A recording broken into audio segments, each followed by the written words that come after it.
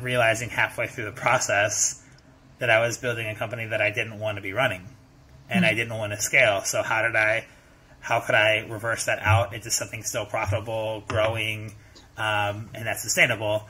Hard to do that all on your own, because then you have to admit the failure. You have to admit, not even failure, just admit to yourself that this is not what you want to fucking be doing.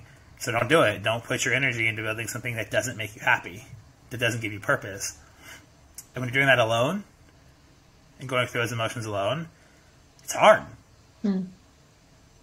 Yeah. And you don't question, because building a business is so busy and it's so intense that you don't necessarily automatically have time and energy and prioritization kind of headspace to sit down and think, am I in the right way? Do I actually climb the right ladder for myself? Am I building the lifestyle I want to have? Am like building the business for the person I want to be? Yeah. And that's what I was grilling